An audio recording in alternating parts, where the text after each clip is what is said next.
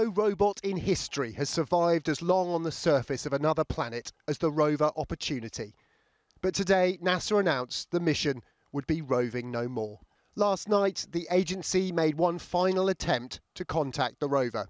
I learned this morning that we had not heard back, and our beloved Opportunity remained silent.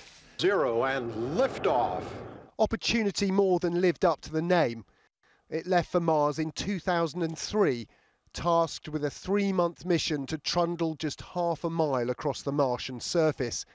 Instead, it ended up travelling 28 miles, exploring for 14.5 years. Along the way, the robot geologist changed our understanding of the red planet forever. Opportunity was the first rover to study Martian dust devils that whisk red soil around the planet's surface, but most crucially it found incontrovertible evidence of water, bluish pebbles made by chemical reactions in what was once an ancient lake, and rocks made by flowing water on Mars, confirming the planet was once potentially habitable.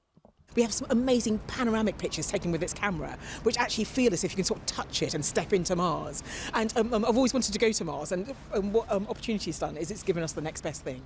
Here in Stevenage, they're building one of the next robots to go to Mars, Europe's ExoMars rover. Could they possibly survive as long as Opportunity? Yes, I mean, of course, we have our nominal mission, in which is 218 sols, so we have to guarantee all our science goals are achieved in that time. But of course we want to go beyond that. We want to spend many, many years really getting a really great understanding of lots of different and varied science sites on Mars. At NASA today, there was sadness at the loss of a long-lived robot.